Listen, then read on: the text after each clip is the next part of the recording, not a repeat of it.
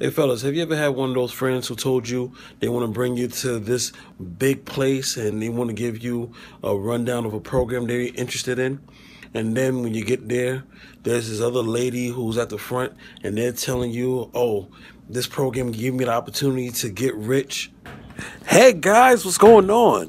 My name is Deborah, and I'm ready to show you how to make money. Are you tired of being broke? Well, take a look at this. We have a program for you. Gives you opportunity to travel and also give other people opportunities to travel. Are you ready? Yeah. You want to see the let's package? go. Are you Yeah. interested? Yeah. So, Let's go. me and my girlfriend, we've been married for 2 years. How much longer do we have with this bullshit, yo? I can take it to places like Oh, my DR, God. Dominican Republic. You know what? I got a I'm not question. lying. Check out. Any questions? Yes, you in the I got a back. question. You have any titty pictures? Or pictures of you and your girlfriend making out?